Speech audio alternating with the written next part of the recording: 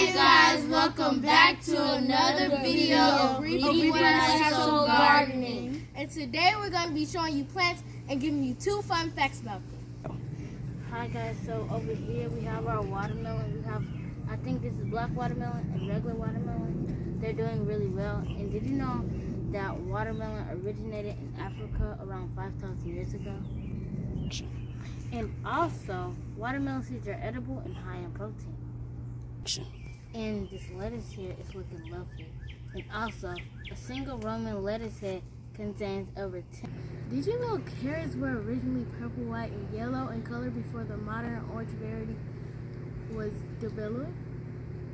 The largest carrots on record weighed over 20 pounds and was grown in Alaska. Did you know jalapeno peppers were the first peppers to go into outer space? And bell peppers are high in vitamin C. Banana peppers was first introduced in the United States in 1936. Did you know 90% of cantaloupes are grown in California, Arizona, and Texas? No. Cantaloupes are named after the town in Italy.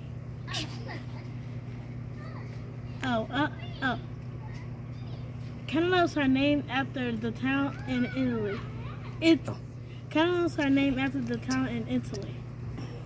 And our onions, you can see they're very growing. And did you know?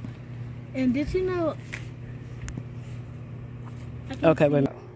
You see, our onions are very growing. And did you know onions were used as money in medieval gold? Action. You can see our onions, they're very growing. And did you know onion was used as money in medieval times?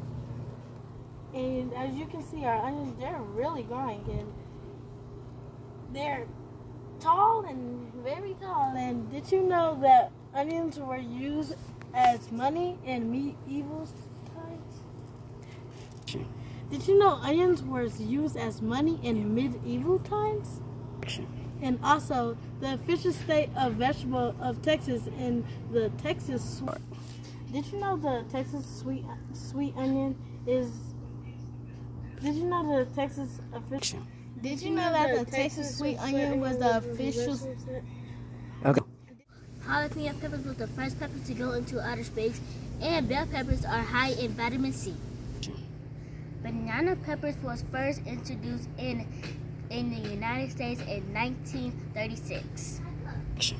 Did you know 90% of cantaloupes are grown in California, Arizona, and Texas? Did you know that only 1% of corn that's grown in the U.S. is sweet? That's crazy, right? Well, that's all we have for you guys. Till next time. Wait. Did you forget to subscribe and share or like?